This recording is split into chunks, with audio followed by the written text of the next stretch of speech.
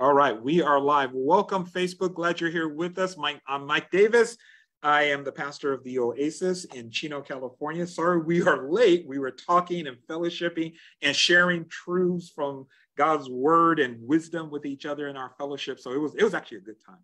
You have to join us sometime. All right, let's pray, and we're going to get into our study for the day. Father, we thank you so much again for your Holy Spirit.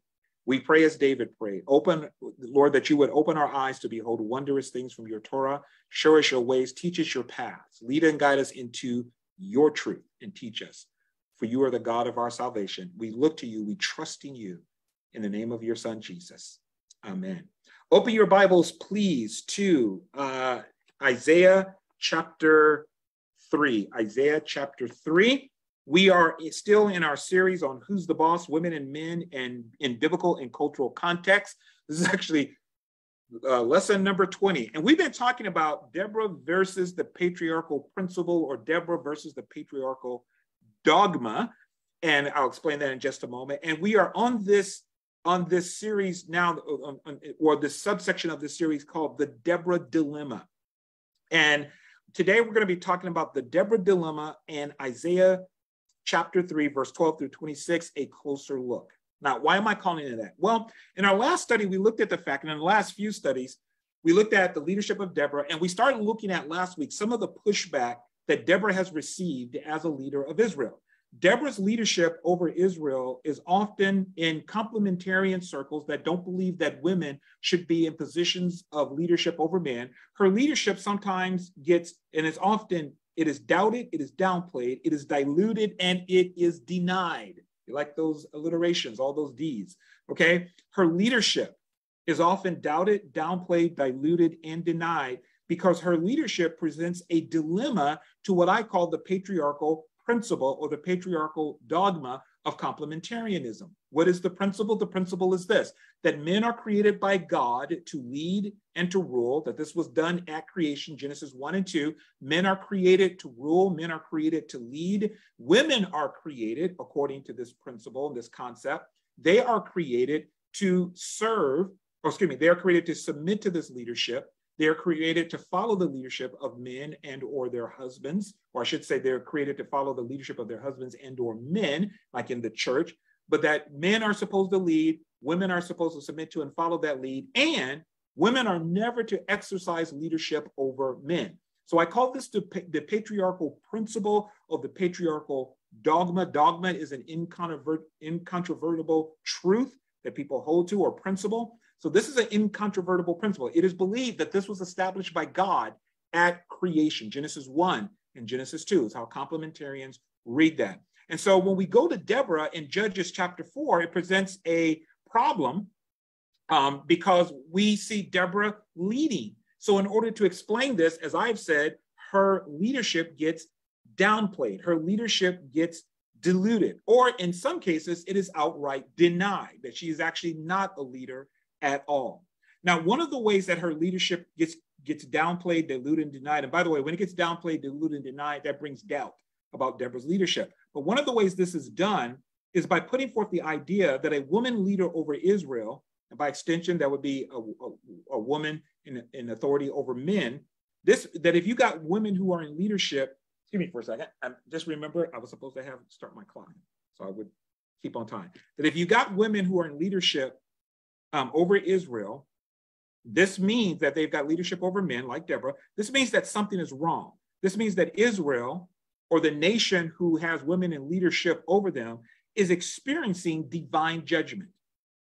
And that women in leadership over men, women in leadership in a church over men, if you got a woman in leadership, if she is not submitted to the leadership of her husband in the way that complementarians think that it should be, if women are exercising leadership in society, that is a sign of divine judgment, okay? Now, an appeal for this is made to, because we can ask the question, where is this coming from? It is often, appeal is made to Isaiah chapter 3 that we're going to be looking at in our study today. As last week I talked about a contributing editor to John Piper's Desiring God website. It is a sister in the Lord, Abigail Dodds, a graduate of seminary, of Bethlehem Seminary. She holds this view And she puts forth this teaching, and we talked about it last week. In a July 2nd, 2022 article on desiringgod.org, which again, John Piper's website, she has an article called, "Is Jael a Model Woman? Feminine Fight in a Feminist Age?" Dodd's right in the article, when God made a woman to rule over Israel as a judge, it was likely a signal of his judgment on them. The prophet Isaiah describes the judgment upon Judah this way, and she quotes Isaiah chapter 3 and verse 12. "Infants are their oppressors, and women rule over them." And she goes on to say, quote, "God doubles down on this theme by using another woman, Jael, to deal the fatal blow to Israel's enemy. In God's good design, men are rulers and fighters. They bear the responsibility of providing and protecting. A female judge and warrior then suggests that something has gone wrong in Israel." So she puts forth the view based upon Isaiah chapter 3, verse 12, and some other verses we're going to be looking at, that if you have a woman in a position of leadership over men, this means that there is a divine judgment, that something is wrong, and the women leaders are the sign of that. Another person who puts forth this view is Southern California pastor, Dr. John MacArthur. I live in Southern California. John MacArthur is the pastor of, I believe it's Grace Community Church. He is the founder of the Master's Seminary. They have a school. Dr. John MacArthur also holds this view. He says in a sermon entitled, "Does the Bible Permit a Woman to Teach?" which you can find on YouTube, he states, quote, empowering women makes weak men and makes everybody vulnerable to danger," end quote. This is a direct quote from his message. Let me read it again. He says in his message, quote, "Empowering women," meaning putting women in positions of leadership, makes weak men. It makes men weak and makes everyone vulnerable to danger. Because if you're empowering men, he says the result of that is that men become weak. And when men become weak, then the home, the church, society becomes vulnerable, becomes dangerous. He further states in this sermon, quote, "It is a divine judgment upon a nation when its young and its women are in power. And when you overthrow the divine order, the results are always disastrous." And what's the overthrow of the divine order according to Dr. MacArthur? If women are in positions of leadership over men, that is an overthrow of the divine order. Men are to be in leadership. Again, that's why I call it the patriarchal principle or the patriarchal dogma that states that women are never, part of it is women are never to be in positions of leadership over men. And Dr. MacArthur also makes an appeal, John MacArthur makes an appeal to Isaiah chapter 3, verse 12, and from verse 12 on to verse 26 to prove his point. But here's my question. Does a woman being in a position of leadership, even over other men, mean that something was wrong in Israel? Does women being in leadership in the church over other men, does it mean that something is wrong in the church?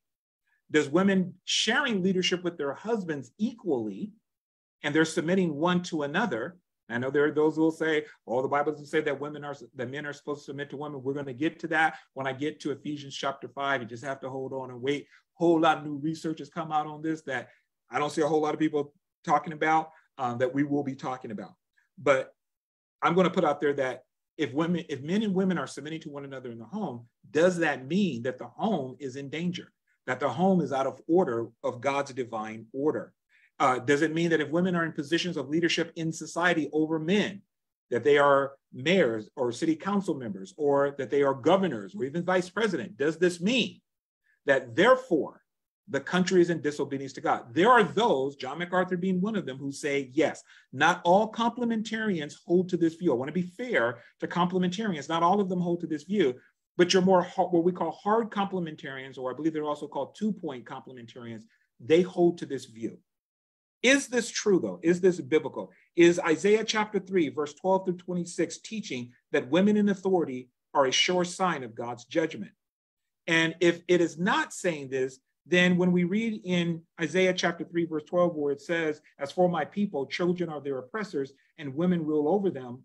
O my people, those who lead you cause you to err and destroy the way of your paths." What is this talking about? If it's not saying that just because a leader is a woman, therefore the church, the home, society is in danger. Let me read you actually Let's read Isaiah chapter 3, verse 12, and we're going to read all the way down to verse 26, because this is the passage that Abigail Dodds, she refers to chapter 12 primarily, but Pastor John MacArthur reads chapter 12 all the way down to verse 26. So let's read it.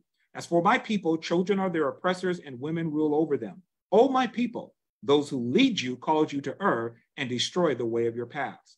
The Lord, verse 13, the Lord stands up to plead and stands to judge the people. The Lord will enter into judgment with the elders of his people and his princes. For you have eaten up the vineyard. The plunder of the poor is in your house. What do you mean by crushing my people and grinding the faces of the poor, says the Lord God of hosts.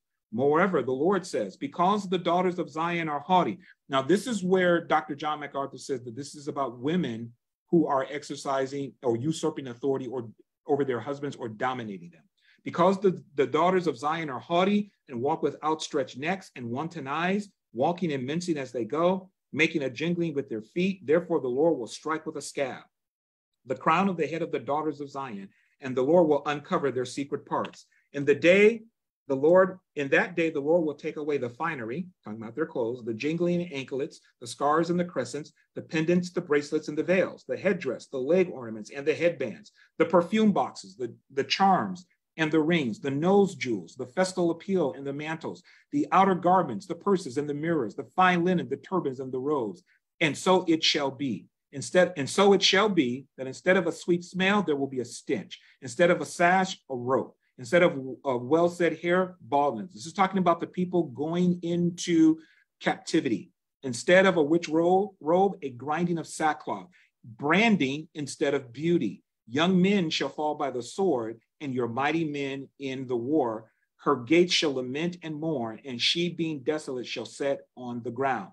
Now, when it says in verse 25, your young men shall fall by the sword, and your mighty men in the war, in his sermon entitled, Does the Bible Permit a Woman to Preach?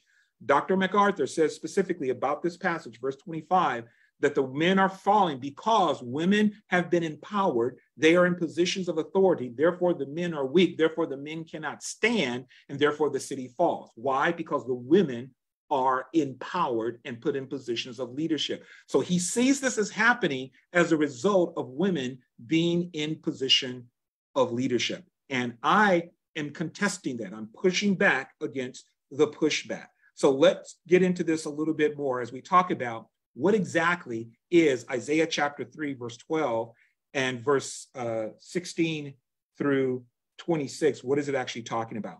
As I stated last week, Marg Moscow, who is a scholar, she has a wonderful website, and she has a very insightful article on her website entitled, Does Isaiah 3:12 Show That Women Leaders Are a Bad Thing? I will post the article link again once this message is over. We posted it last week, and I was quoting from it. In this article, she points out several insightful and important facts and points about the Isaiah 3:12 passage. Now, let me say, I had already done some study. I found that the way that Marge had arranged this was perfectly in line with what I was thinking and the research I had done. So I'm using her format somewhat and borrowing from what she says, save me on time and having to try to figure out how to write everything. Okay, so Marg points out, and I'm a supporter of her website, friends with her on Facebook. We've talked back and forth frequently on Facebook about some of these things. She points out in her article, which I do recommend you read, quote, Isaiah chapter 3 is an oracle of judgment. It tells of the demise of Jerusalem and Judah as a consequence of Judah's rebellion against God. And she cites Isaiah 3:8.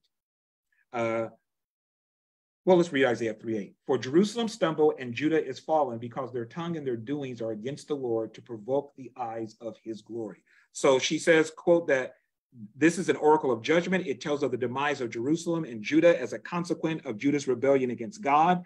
This rebellion was brought about by the vice and mismanagement of its civil and religious leaders.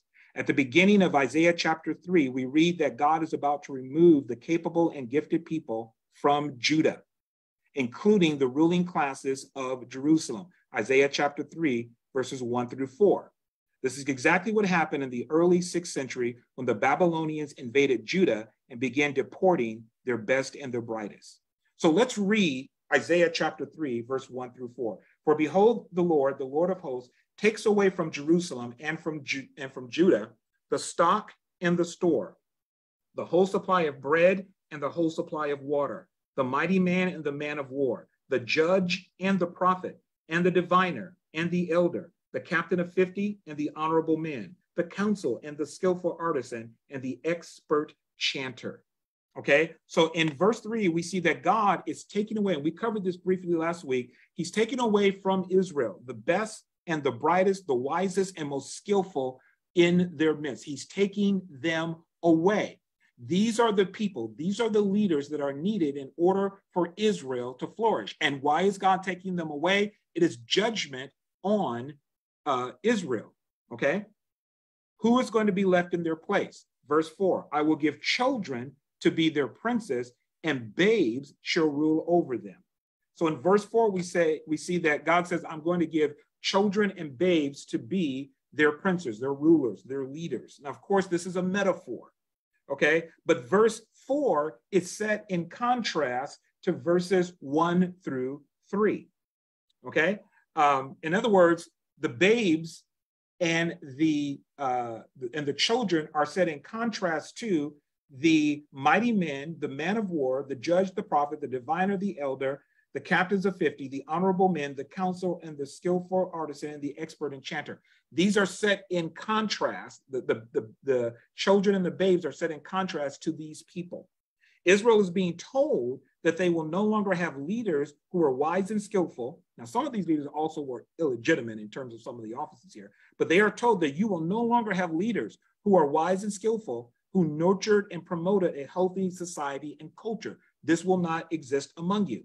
Rather, what they would now have are unwise, non-skillful leaders who would oppress and be a detriment to Israel. And this is signified by saying, I'm going to give you children and I'm going to give you babies to be your rulers. In other words, these are people who are not skillful. These are people who are not wise. These are people who are incompetent and they can't lead you because they don't have the necessary skill and wisdom. And God says, I'm going to appoint them to be your leaders.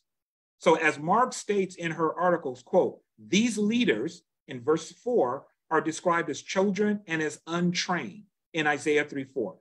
This idea of children as leaders come up again in our text in Isaiah 3:12, which we just read. Furthermore, God outlines some ways people will be cheated and oppressed by their leaders in Isaiah 3:5 and in Isaiah chapter 13, verse 15, which we just read. And she says, these ideas may also be behind Isaiah 3:12. So when we look at Isaiah 3:5, let's look at 3:4 first. It says, I will give children to be their princes, babes will rule over them. Then verse 5, the people will be oppressed, everyone by another and everyone by his neighbor. The children will be insolent toward the elder and the base or the dishonorable towards the honorable. So here again, we're seeing that those who are in leadership, the way they're leading people, it's causing them to oppress other people. They are oppressing other people. People are following their example. And Mark makes the statement that these ideas, and we also see this in chapter 13, verse 15, which we just read about the women who have, we read about the elders of the people who have plundered the poor. These ideas may also be behind Isaiah chapter 3, verse 12. So let's talk about Isaiah chapter 3, verse 12. But I want to make sure you follow me here is that what God is, this is an oracle of judgment in Isaiah chapter 3. God is judging the people of Israel. They are in judgment. And they are in judgment because of how they have been living their life, which we're going to see in just a few moments. But what about Isaiah 3:12? As for my people, children are their oppressors and women rule over them. O my people, those who lead you cause you to err and destroy the way of your paths. Here we see, women, it says, are leading Israel and children. So does this mean that a woman leading Israel is a judgment or punishment from God? Which would mean if, as Abigail Dodd says, that Deborah leading Israel was a sign of God's judgment, Jael killing Barak was a sign of God's judgment. And as I said last week, that's nonsensical because it says here, as for my people, children are their oppressors, women rule over them. O my people, those who lead you cause you to err and destroy the way of your paths. Now, what Abigail Dodd says and what John MacArthur says is that if women are leading, it leads to the destruction and the detriment of a church or a home or a city or a state or a nation. This is their belief, okay? This is how they interpret these passages. And so again, Abigail Dodd says, if we see in the book of Judges that Deborah is leading Israel, that means there's a judgment, but there's a problem. It says here that those who are leading cause the people to err and destroy the way of your paths. This leadership here is detrimental. Deborah's leadership was not detrimental. As I said last week, it is nonsensical because that's like God saying to the people of Israel, it's when we read last week, God said, when the people were in trouble, when they forsook the Lord, serve other gods, God would sell them into the hand of their enemies. Then the people, because of the oppression, would call out to God, which implies that they were turning back to God, repenting. Then it says God would hear their cries, he would have pity upon them, and he would raise up a judge to deliver them. Deborah is one of the judges that God raised up. She was also a prophet that God raised up on the behalf of Israel. And the Bible tells us at the end of her story in chapter 5 that Israel had rest, which means that they were no longer being oppressed by their enemies. Now they were flourishing. Now they were prospering for 40 years. And Abigail Dodds in her article calls Deborah a leader. But we do not see Israel experiencing detriment because of her leadership. Israel experiences blessing. So as I said last week, it would be like if my grandson was getting in trouble at school and I said, hey, I heard that you've been skipping school. And your dad told me that you have been not doing your homework and talking back to your teacher. He goes, yeah, I've been doing that. Okay, I tell you what, this is what your punishment is going to be. I'm taking you to Disneyland. I'm going to take you to Disneyland, 30 minutes from my house. I'm going to take you to Disneyland. I'm going to buy you all the candy and popcorn that you want. And after that, I'm going to go out and I'm going to buy you a new bike. That's your punishment. That'll teach you to talk back to your teacher. You will look at that and go like, what kind of punishment is that? That's not a punishment. That's not a judgment.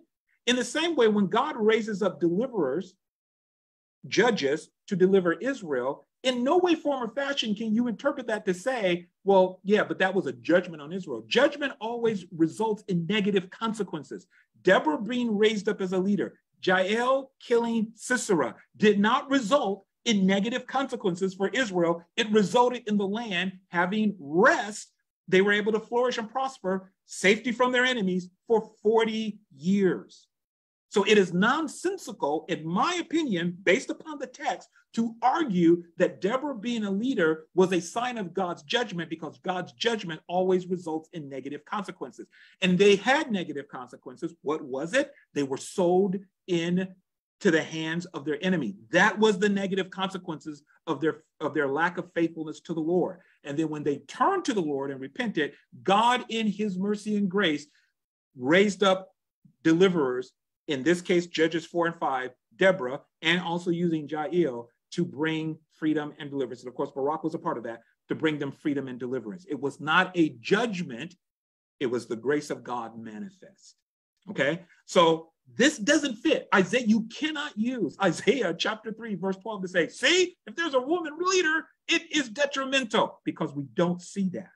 We don't see that with Miriam, who was a prophet and a leader. We don't see that with with Deborah. We do not see negative consequences. Okay, so let me go on. We talked about this last week. How can we understand Isaiah chapter 3, verse 12? I promise we're going to talk about this. In her article, Mark states that this passage about women in 3:12 can be understood in at least three ways. Number one, literally. Number two, metaphorically. And number three, as a different reading other than women in Hebrew. In other words, the word women in Hebrew can actually be read differently than the way it's translated here. Those are three ways: literally, metaphorically, and reading the word woman differently in the Hebrew. Now, we talked about metaphorically last week. We looked at the fact that this could actually be used as an insult for male leaders. We see this in Isaiah chapter 19, verse 6. And I'll just look at it real quick here. If you want to turn over there, Isaiah chapter 19. I talked about this last week, so if you want to get the full message, go and watch last week's message, number 19, message 19. I talk about this. Go to Isaiah chapter 19, and we're going to look at verse, where is it? Verse 6. 19, verse 6. God is speaking. It says, oh, wait a minute. Did I get that right? No, verse 16. I'm sorry. Isaiah chapter 19, verse 16 is what it should say. My notes are wrong here. Okay. In verse 16, it says, in that day, Egypt will be like women and will be afraid and fear because of the waving of the hand of the Lord of hosts which he waves over it. So here we see that it is used, the woman is used metaphorically where Egypt is concerned. It is used as a put down as an insult. Now, I won't get into it because it will take too much time. Go watch last week's message. I talk about how this is not necessarily an insult against women per se, but it is saying that if Egypt, their men will be like women. To call a man like a woman in the ancient world was a way of dishonoring him, disgracing him, putting him down. Okay. Does this mean, therefore, that women were seen as less than by God? No, it does not. The two do not necessarily equate. You say, well, Michael, how do you say that? I said it last week. I said, like, when I was growing up, one of the things that could be used to insult you, as I grew up in the Black community, if somebody said to you, you sound, talking about the way you talk, you sound white.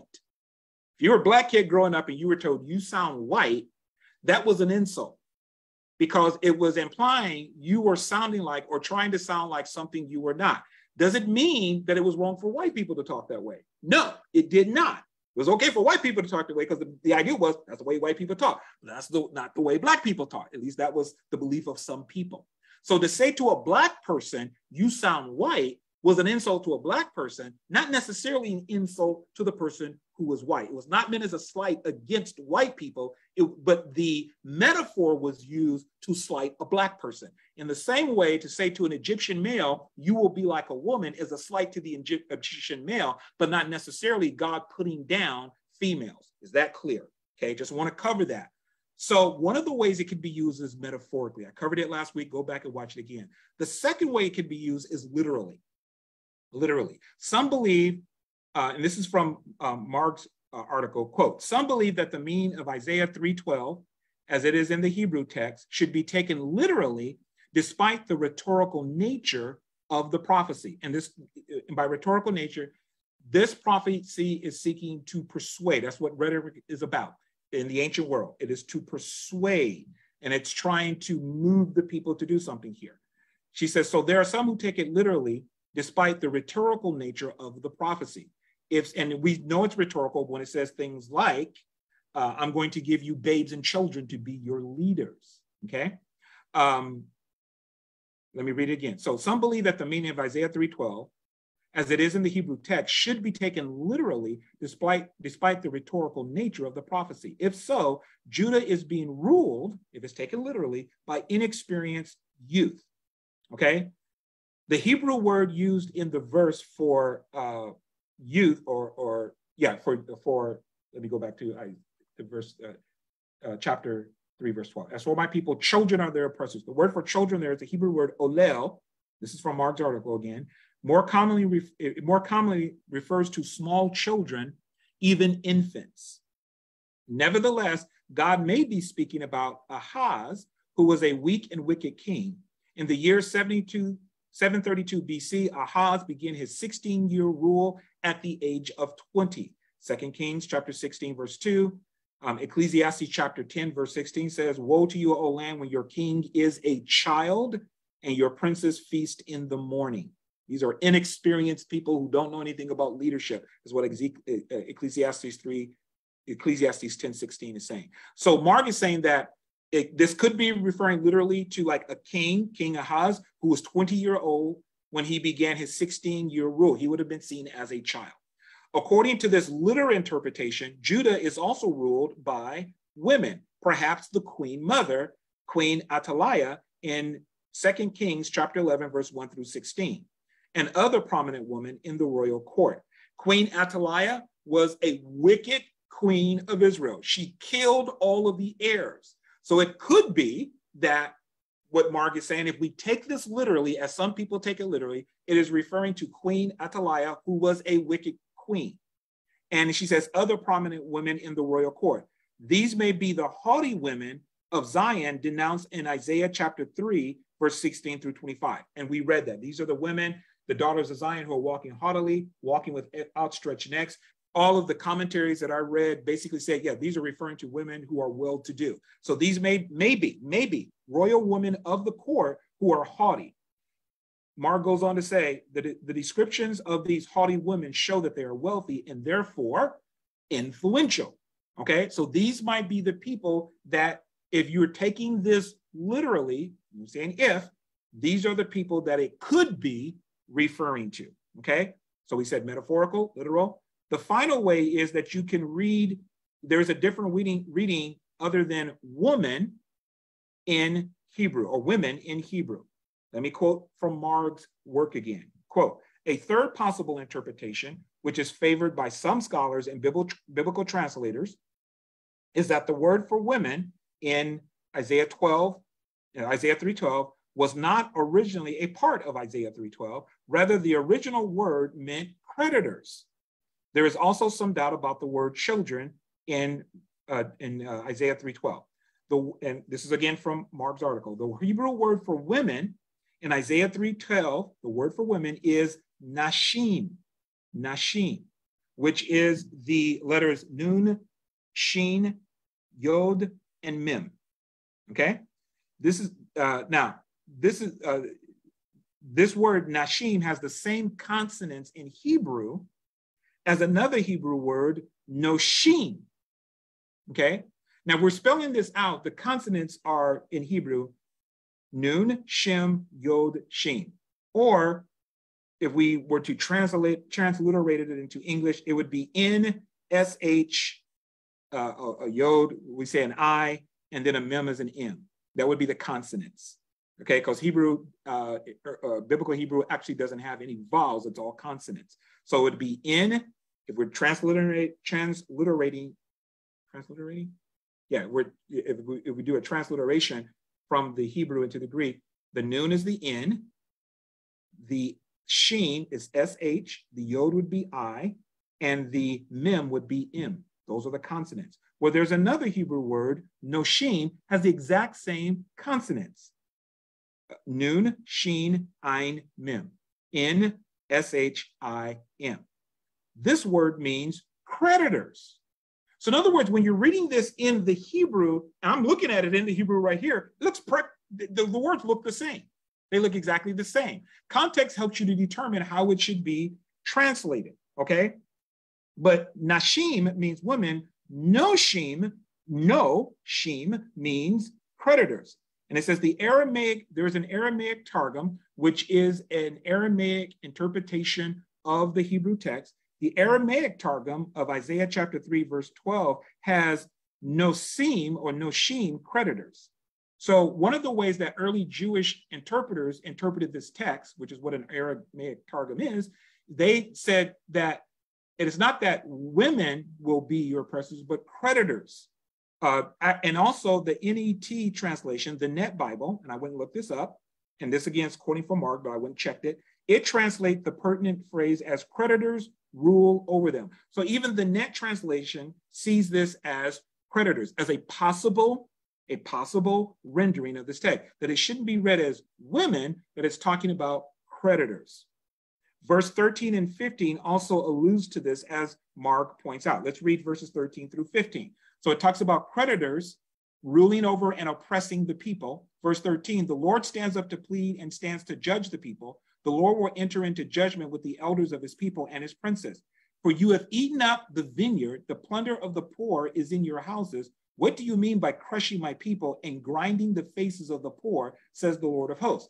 So we see that if it is talking about creditors, if it's talking about creditors oppressing the people, not women, but creditors oppressing the people, then what it is saying, verse 13 to 15, gives some context. So we see here that the poor is being oppressed by the rich, who would have been the creditors.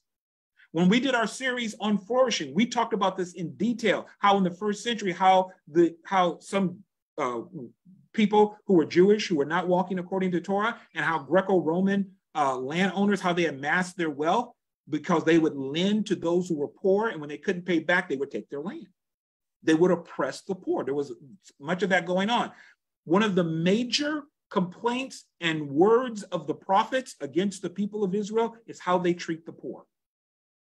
So it is plausible that this text here, 3:12, is not talking about children and women. It's talking about creditors who are oppressing the people. And then verses 13 through 15 talks about what they are doing. It is plausible. Okay. We also have to keep in mind that Proverbs chapter 22, verse 7 says this: the rich rule over the poor, and the borrower is servant to the lender. The rich rule over the poor. Proverbs 22:7. The word for rule here in Hebrew in Proverbs 22:7 is the same word for rule in Isaiah 3:12, mashal. Mashal again says, Isaiah chapter 3, verse 12, as for my people, children are their oppressors, and women rule over them. Same Hebrew word, mashal. If it's creditors, this is what it's talking about here in Proverbs 22. The rich rule over the poor. The borrower is servant to the lender. It's talking about the rich lending to the poor. When you lend to the poor, if you can't pay it back, you end up being a slave to the lender. This is not necessarily a positive proverb here. It could be a negative one. And it's talking about the oppression of the poor, the wicked rich against the poor. The oppression of the poor by the wicked. And I use that word on purpose, the wicked rich. Not all rich were wicked, but there were wicked rich. Most of the things you see in the book of Proverbs and in the Bible against the rich, the words against the rich are not against the rich because they're rich. They are against the rich because of how the rich acquired their riches. That's an important thing to keep in mind. We talked about that in our series on flourishing. Okay, so Mark goes on to say, quote, the idea of being extorted by creditors fits with the overall context of Isaiah chapter 3, and I agree with this. But so also does the idea of inept, ineffectual people as leaders. I agree with this too. I am of the persuasion that it was probably both, meaning you got people who are exhorting those who are poor, they're taking advantage of them, they are oppressing them, and they are also inept, ineffectual, unskilled, incompetent leaders. Okay? Mark goes on and she says this: whatever the original word may have been, nashim, women, or noshim, creditors, God was saying Judah was being misled by incompetent and unscrupulous people. That's the message that Isaiah is getting out. And I agree with Mark on this. This is the point of Isaiah 3:12, that Israel was being led and oppressed by people who were unscrupulous, unethical, unwise, and incompetent. This is what was causing problems for Israel. Isaiah 3:12 says that. Isaiah chapter 9, verse 13 through 16 also says that. Let's go over to Isaiah chapter 9. In listening to Dr. MacArthur and reading the article by Abigail Dodds, they did not bring this up. This passage, as I was reading it for more context, I looked at it and went, well, wait a minute, what about what it says here? So Isaiah chapter 9, look at verse 13. For the people do not turn to him who strikes them, nor do they seek the Lord of hosts. Therefore, the Lord will cut off head and tail from Israel, palm branch and bulrush in one day. The elder and the honorable, he is the head. Notice, the elder and the honorable is the head, the leader. The prophet who teaches lies, he is the tail. For the leaders of this people, who are the leaders that it's talking about here? The elder, the honorable, possibly the prophet. The leaders of this people cause them to err, and those who are led by them are destroyed. It is the leaders who are the problem. And notice here that it is implied that these leaders are also men. Now, could women be involved? Yes, women could be involved, but Israel is not in trouble because women are appointed to leadership. Israel is in trouble because Israel has departed from God. Their leaders have departed from the way of the Lord. They've departed from the Torah. They've departed from the ways of God. John MacArthur, before I move on, let me say this.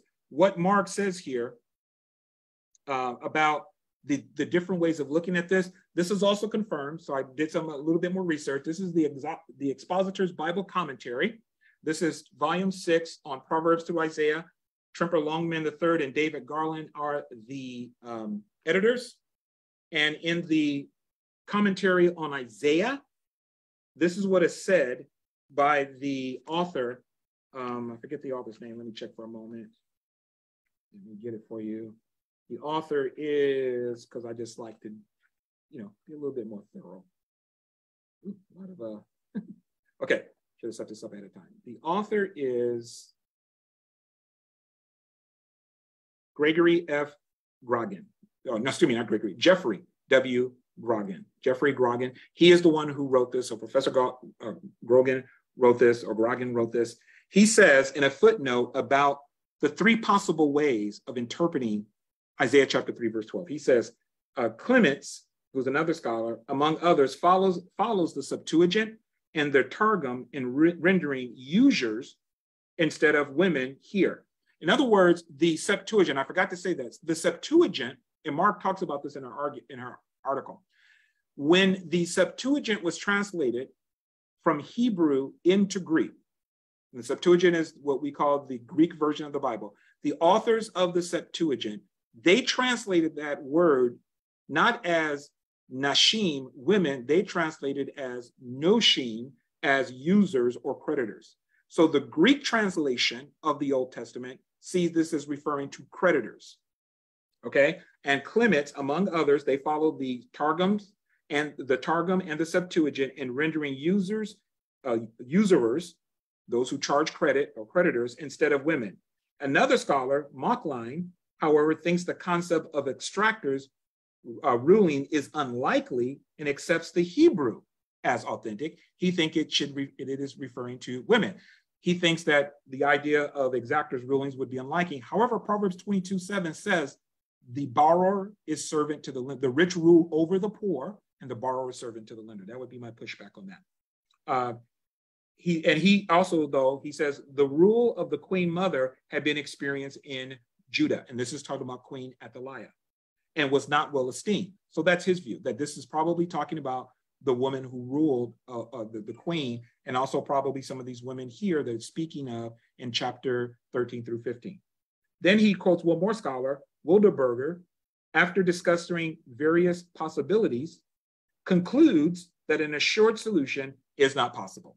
In other words, scholars have looked at this and said, you know what? There's just too many possibilities. And Mark lists these possibilities. It can be literal, it can be metaphorical, or you could read woman as not nashim, woman, but as noshim, as creditors. And here's some other scholars who are saying, yes, there are different ways of being able to read this. And one scholar says, you can't say with absolute certainty how this is supposed to be interpreted, how it should be translated, I should say. Now, again, the Septuagint Bible, the Targums, translated as noshim. So there were those who did read it as creditors, not as women, okay? Just so I wanted you to be aware of all of this. So there are different ways to be able to read. If you were to ask me, say, Mike, what do you think it is? I think it's talking about, then this is Mike's view of this. I think it is more of a metaphorical, with the idea that women should be translated as the creditors, that it should not be nashim, women, but noshim, creditors. And that the idea here is that these are people who are taking advantage of the poor, okay? Now, even if you said, well, I think it should be literal, it should be women, okay? But still, these are women who are acting wickedly, okay? And they are, again, taking advantage of the poor. They're taking advantage of different people, not because they are women, but because they have departed away from the way, they have departed from the way of the Lord.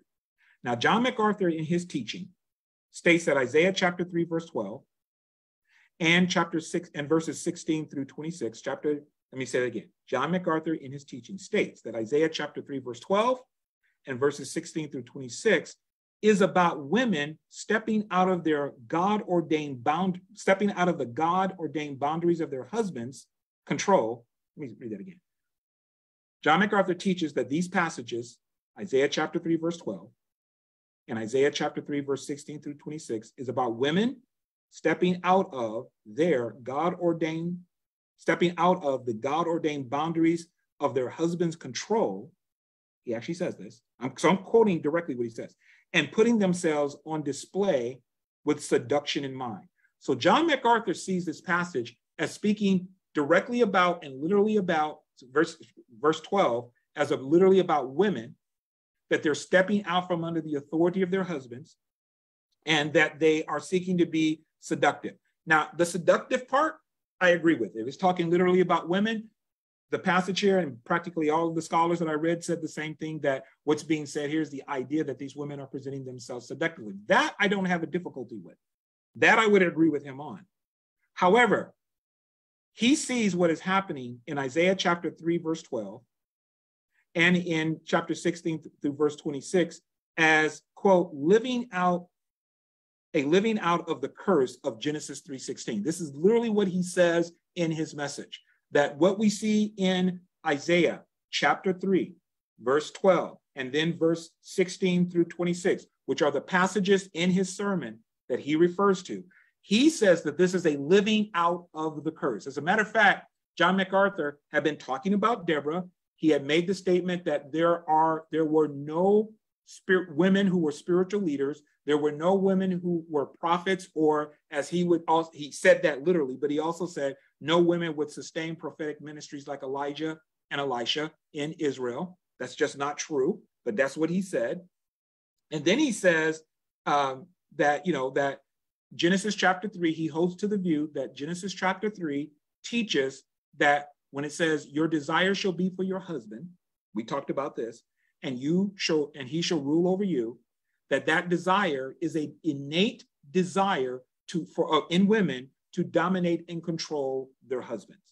This is the teaching of Dr. John MacArthur, and this is the teaching of a lot of complementarians. Now, let me say, some egalitarians also hold to the view that this desire is a desire to control. But they also teach, egalitarians, is that men ruling over the women, that's also a desire to control. So egalitarians will say both of those are bad desires, okay? So what some egalitarians teach is that, okay, this is bad desire, and what this sets up is the conflict between men and women, that there is a desire to dominate each other. Some egalitarians hold to this. I don't.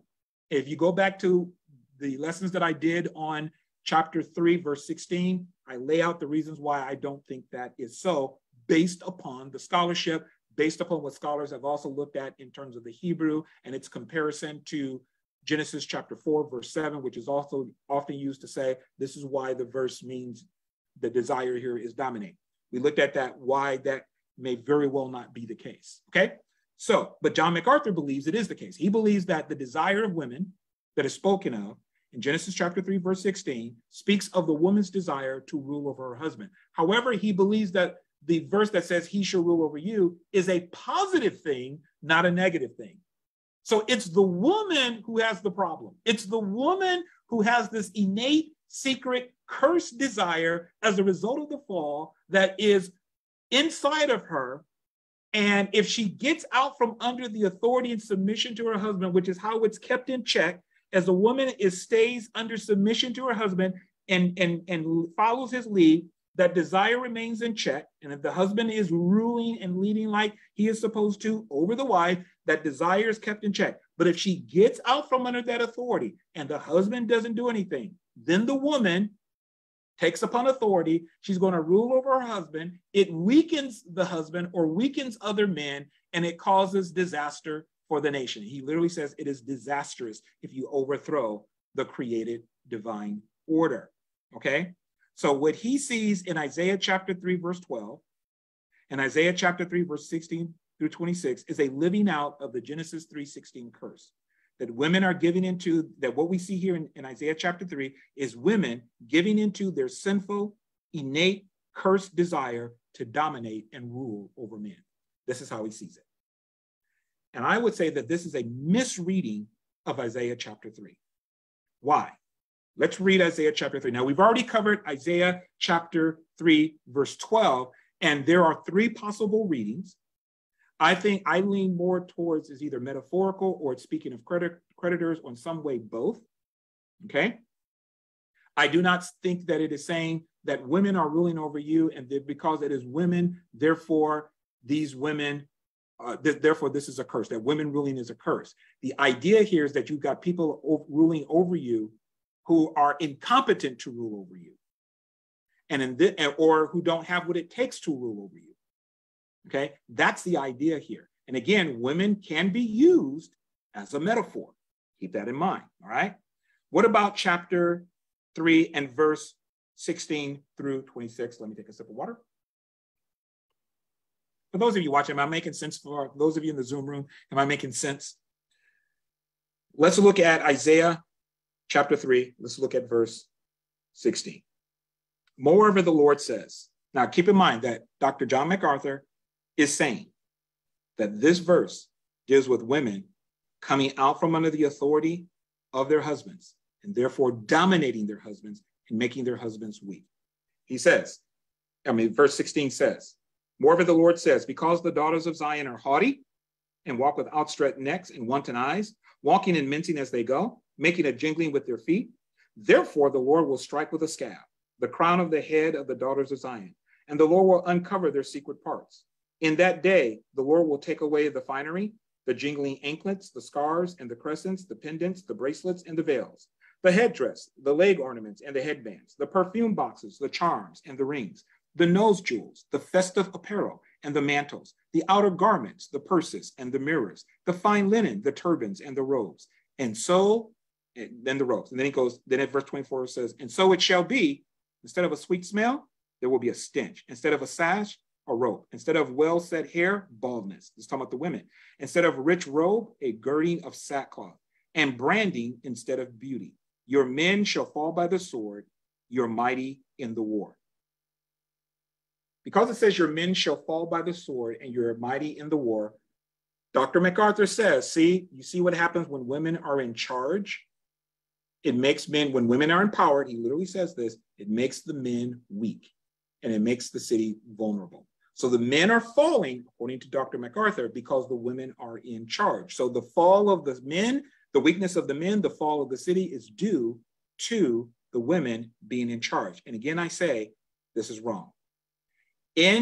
First of all, in context, Isaiah chapter 3, verse 12, and chapter 16 through the verse 26, as I said before, as well as the entire oracle of judgment against Israel. And this is an oracle of judgment against Israel. This is not a living out of Genesis chapter 3, verse 16. This is not women seeking, because Dr. MacArthur says that, he says, women wanted to be in charge, the rebellion was set in motion. And then he says in the sermon, women, unfortunately, did get their place in the sun, and he turns to Isaiah chapter 3 to show how the rebellion finally did happen. This is not what this passage is talking about. This is not a living out of Genesis chapter 3 and verse 16. If anything, it is a living out of Deuteronomy chapter 6, verse 10 through 15, and Deuteronomy chapter 8, verse 6 through 18. I'm going to show you that in just a moment. What I want you to do first, though, let's read some context. Turn to Isaiah chapter 2. Isaiah chapter 2, let's look at verse 5. Isaiah chapter 2, verse 5. O house of Jacob, come and let us walk in the light of the Lord. For you have forsaken your people, the house of Jacob, because they are filled with eastern ways. They are soothsayers like the Philistines, and they are pleased with the children of foreigners. Their land is also, now notice God's talking about Israel. Their land is also full of silver and gold, and there is no end to their treasures. Their land is also full of horses, and there is no end to their chariots. Their land is also full of idols. They worship the work of their own hands, that which their own fingers have made. People bow down, and each man humbles himself. Therefore, do not forgive them. Enter into the rock and hide in the dust from the terror of the Lord and the glory of his majesty. Now notice, hear this. The lofty looks of man shall be humbled. The haughtiness of men shall be bowed down, and the Lord alone shall be exalted in that day. Now notice it talks about the lofty looks of man and the haughtiness of men being bowed down, their pride. Verse 12, for the day of the Lord of hosts shall come upon everything proud and lofty, upon everything lifted up, and it shall be brought low, upon all the cedars of Lebanon that are high and lifted up, and upon all the oaks of Bashan, upon all the high mountains, and upon all the hills that are lifted up, upon every high tower, upon every fortified wall, upon all the ships of Tarshish, and upon all the beautiful sloops. The loftiness or the pride of man shall be bowed down. The haughtiness of men shall be brought low. The Lord alone will be exalted in that day, but the idols he shall utterly abolish. Now, he says here that God is going to bring down the haughty and the prideful. Notice also he says their land is filled with riches, it's filled with chariots, it's filled with gold, it's filled with horses, but they've become prideful. Why is that important? Hang on. Let's go back. And what did God say he's going to do with the proud? He's going to bring them down, right? Notice what it says here. Again, go back to chapter 3, verse 16. The daughters of Zion are haughty and walk with outstretched necks and wanton eyes. This is pride, walking and mincing as they go, making a jingling with their feet. Therefore, the Lord will strike with a scab the crown of the head of the daughters of Zion. The Lord will uncover their secret parts. This is all about disgracing them. This is about dishonoring them, bringing them into a place of dishonor. They have been walking and they've been worshiping other idols. They've been walking in haughtiness and pride. They may have been involved in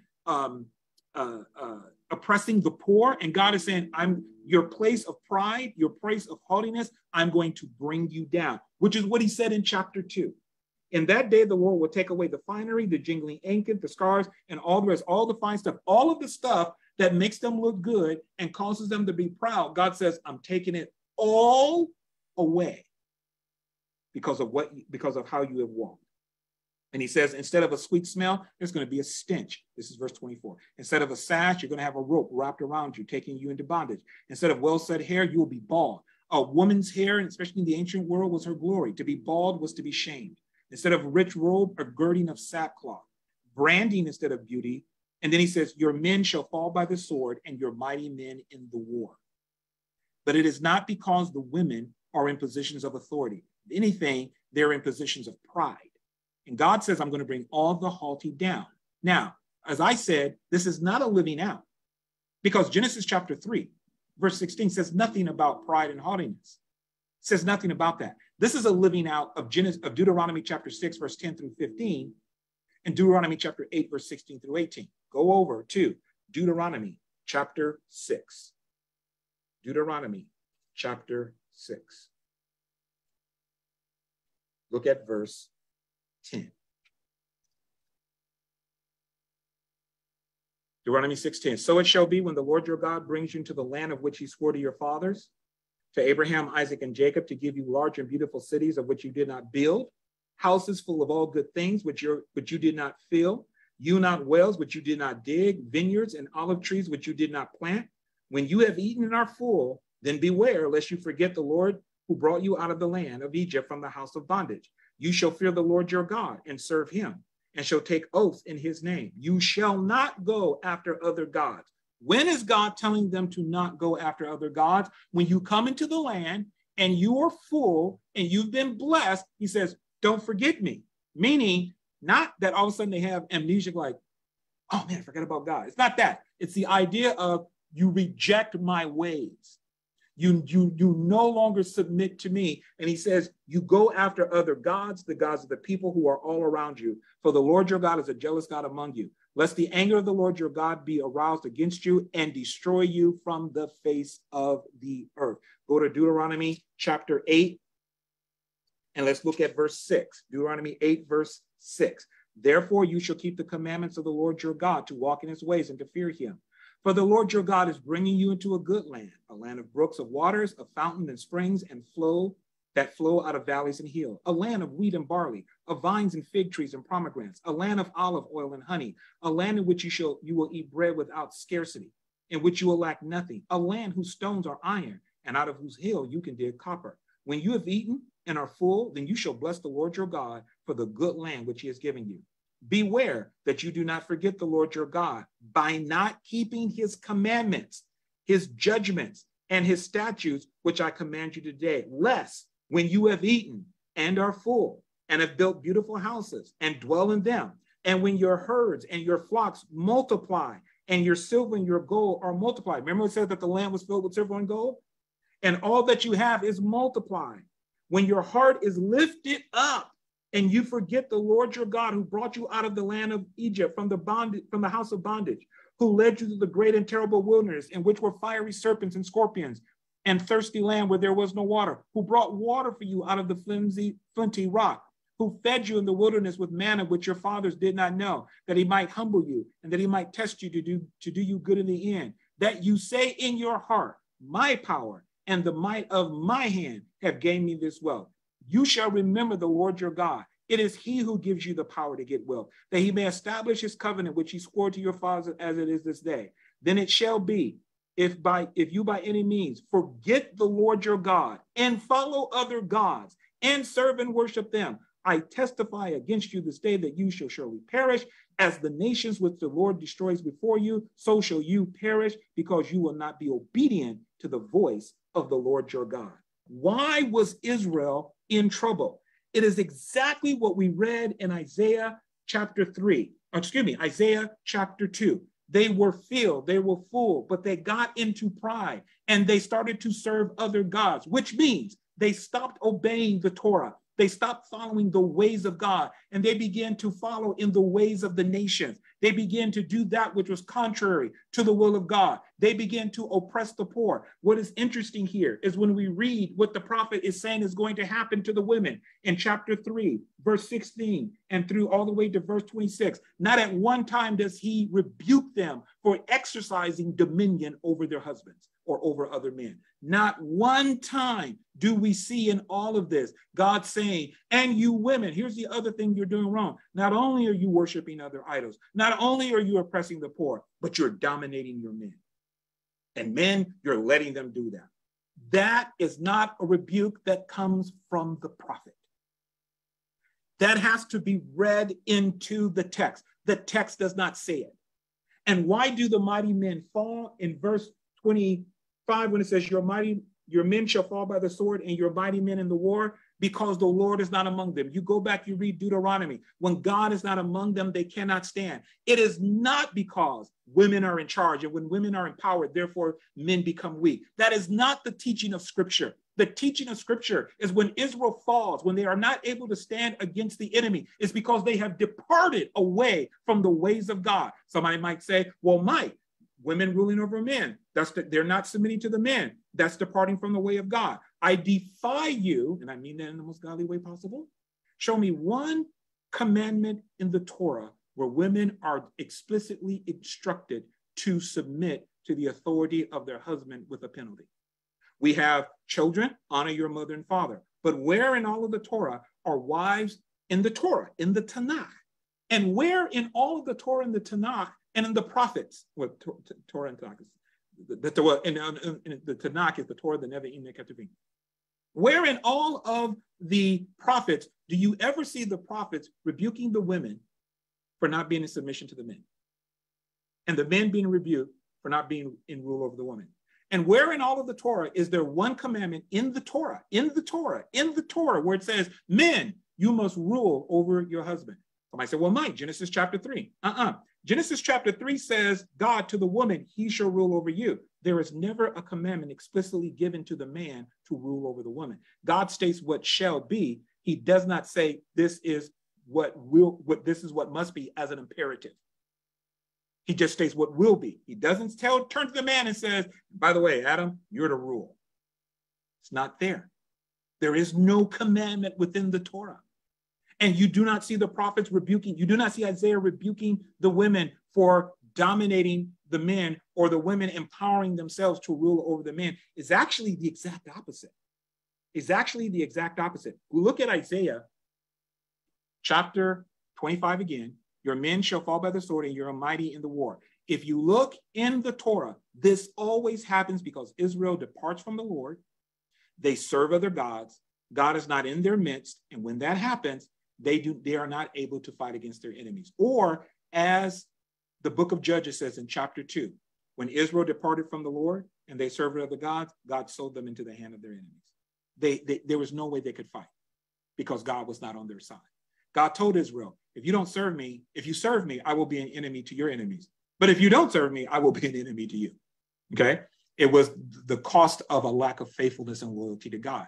It is never said in the scripture, if your women rule, if women are empowered, the men grow weak and the nation is in trouble. That is importing something into the text that the text itself never says. Isaiah chapter 3, verse 16 through 27 5 or through 20, or we'll start at 24, never says anything about the relationship between the husbands and the wives. Never. It says nothing about women coming out from under the authority of the husbands. It says nothing about the women dominating the husbands. Now, it does talk about the women being seductive, but again, all of Israel is in disobedience to God.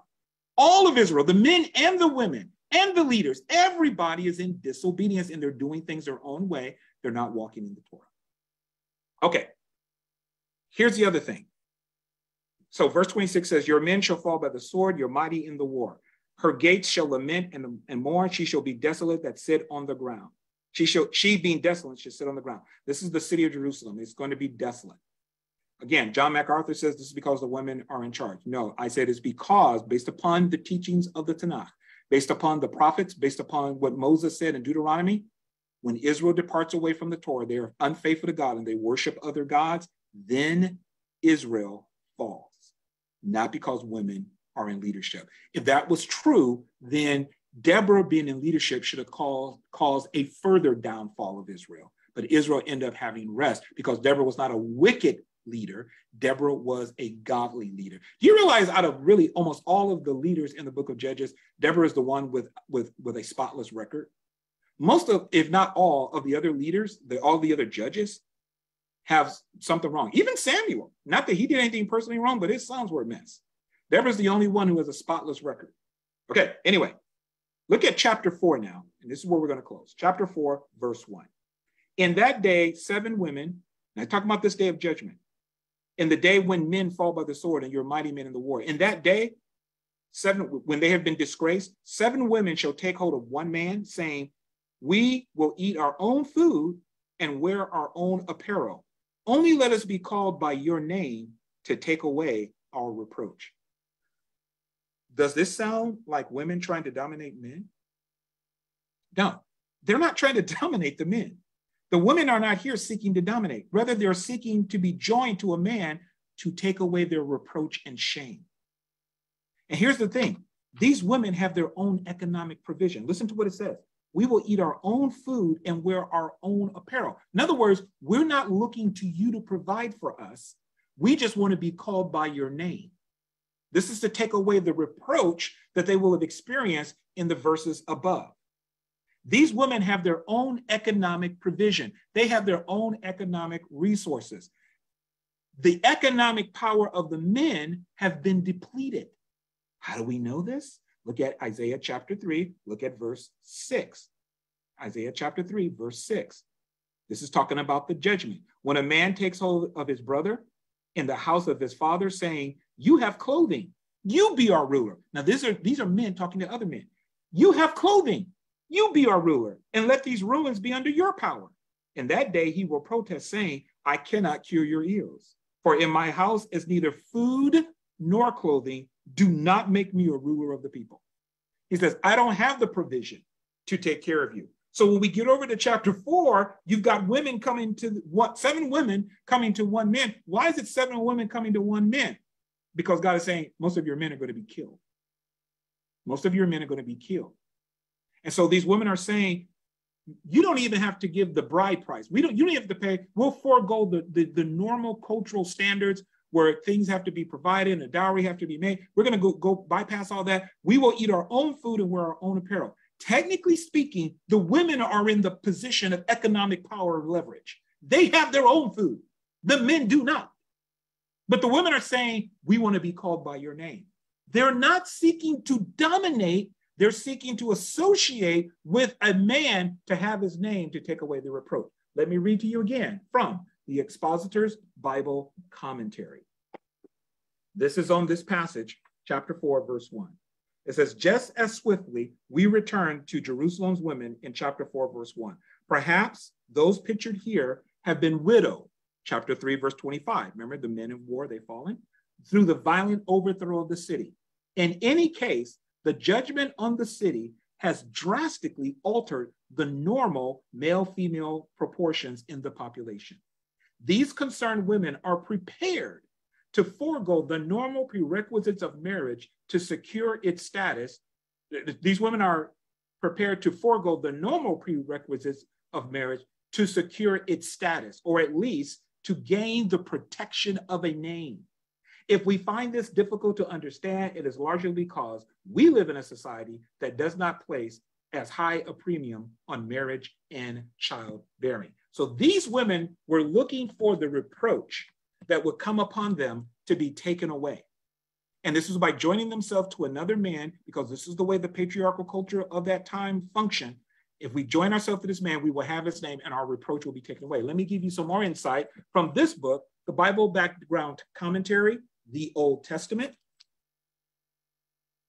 And that reference was Isaiah chapter 4, verse 1 that I just read, Isaiah 4:1. Now I'm going to read to you from the Bible Background Commentary, Old Testament. This is by John Walton, Victor H. Matthews, and Mark Cavalis. This is their commentary on Isaiah chapter 4, verse 1.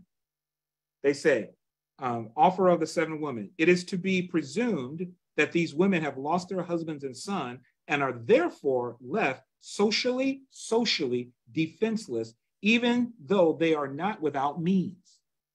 Economically, they have means. This was a common aftermath of war. It was contractually and legally the husband's responsibility to provide food and clothing. These women are not looking for financial provision and would certainly be willing to bypass the usual conventions of a bride price. Their need for familial association may simply stem from social mandates, or in the worst cases, may reflect the desire for a household for children that have been conceived through rape by enemy soldiers. You know, that did take place. The ancient world was bad. It was mean. So it could have been, number one, these women, their husbands have been killed. They have been raped. They've conceived children. That would bring a stigma. They don't have a husband. Socially, they would be disgraced. So they're seeking a man to associate with him and his family to take on their name, give a name to their children so they will not be social outcasts. So they will no longer be disgraced. They would come back to a place of honor again. But my point here is these women are not seeking to dominate over.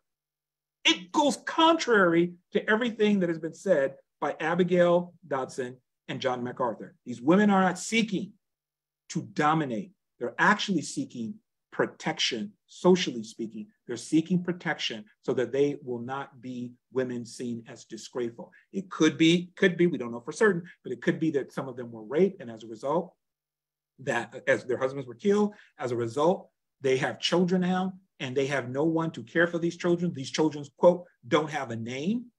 So they seek for a man who they can attach themselves to so that the disgrace and the reproach will be taken away. And keep in mind, the men at this time do not have economic power, but the women do. But they're not seeking to exercise and dominate in that way.